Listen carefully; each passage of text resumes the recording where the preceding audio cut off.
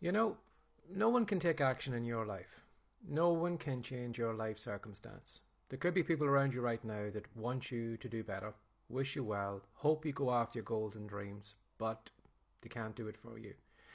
I was just writing an email to my list this morning talking about this topic, in that we are heading into March.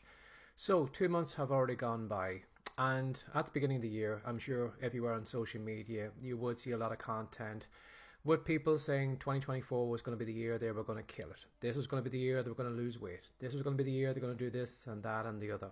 And I'm sure if you watch those people right now, I'm sure they have got very, very quiet, because a lot of those people, unfortunately, took that big goal and dream that they had and they kicked it back under the bed, and they are going to wait until next January for it to come back out again. They're going to dust it off and try one more time. And I was just saying to my list, that's 2 months down. So what have they done in the 2 months of 2024? Have they taken action on what they wanted to do? And although I send emails to them regularly, motivating them, inspiring them, and wanting them to take action, just like I do with the content here, I can't change any of those people's lives. I can't push them a fraction of an inch, because at the end of the day, it really is down to them to take action.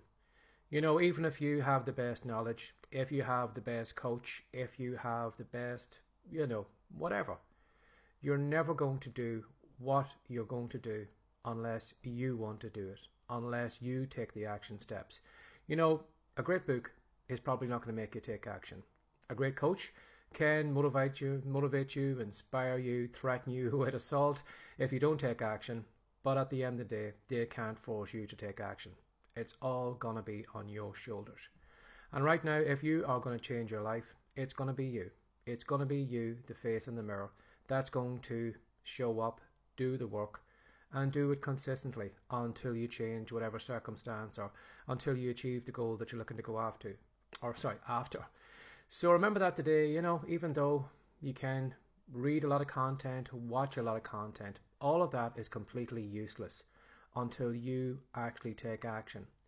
And sometimes, unfortunately, we need some tragedy, some dire circumstance to come into our life to wake us up, to kind of slap us around the face and say, something, you need to work on your health. You need to work on your finance. You need to work on your relationship. And sometimes we really need like a good kick in the nuts for us to realize how bad things are and for us to take action. And sometimes for us to take action and change whatever you'd like to do, sometimes it comes down to just being repulsed by where we are. Angry with the situation we're in, or angry with the world, the way the world is treating us, and, hoping that it's better, or trying to come up with some way that it could be better for you and for the rest of the world. So bear that in mind today. You can watch all the content today. You can be motivated, inspired, but at the end of the day, that content, all that knowledge is useless unless you take action on it. So if you've already given up on your dream in 2024, you've still got 10 months. You've still got 10 months to make a difference. So how about pulling it back out from under the bed today? How about putting on your trainers? How about setting up your camera? How about start writing, or whatever you need to do? But how about working on that dream? Because at the end of the day, none of us can give it to you. You have to give it to yourself. Have a lovely day. Bye-bye.